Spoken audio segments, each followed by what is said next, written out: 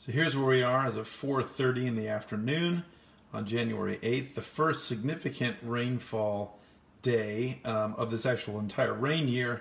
We're talking on the order of 3 to 6 inches perhaps in some of our coastal canyons and valleys in the perimeter of the Thomas Fire, which you can see right here with the black. So we've been seeing some significant rainfall beginning in the early morning hours of this morning of the 8th of January, and that's not too much yet, but over the course of the next 12 hours we're going to see some significant amounts again on the order, and the particular worry here is on 15, when we have these peak intense downfalls that occur. The definition is over 15 minutes when you get at least 24 millimeters of rain, basically a big dump in a short period of time. So this is the worry of what might happen during one of those peak 15-minute bursts.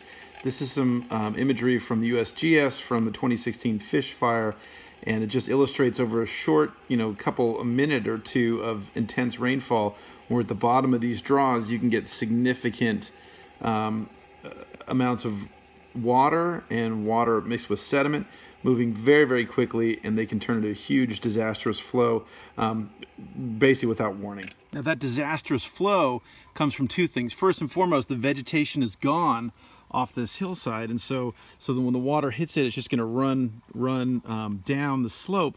But two, right after the burn, a lot of our fires, when they've a lot of our soils, when they've been exposed to a lot of heat, actually bake and change. So you can get as much as half a foot or more of the soils becoming so-called hydrophobic, meaning if we were at a site that wasn't burned, water would hit, and if we have a gentle rain like is starting already, that rain would a little bit of dribble down into the soil, a little bit more, a little more. But with hydrophobic soils, when the water hits, that water does not penetrate, doesn't go into the interstitial spaces around the soil, and instead it sheets off. So both we have the fact that we have a bare, open ground post-fire, but also we've changed the chemistry of the soil. All this comes together. So this is a video from about 15 minutes ago above Ventura. All this comes together to produce the challenges that we have. Now we typically think of the runoff, the mudflows, as impacting our streams, steelhead, and all of our frogs and amphibians and critters like that at the bottom. But the other big one, obviously, is for folks when we have these wildfires like the Thomas Fire, folks that are down at the bottom of these draws. In this case, this is downtown Ventura. This is one of our apartment buildings that burned during the Thomas Fire. And so these guys now that are at the bottom of this draw now are potentially exposed to catastrophic debris flows. Again, this is the problem where all of a sudden this water, soil, sediment mix comes down suddenly. And so not a safe place to be just at the bottom of these draws.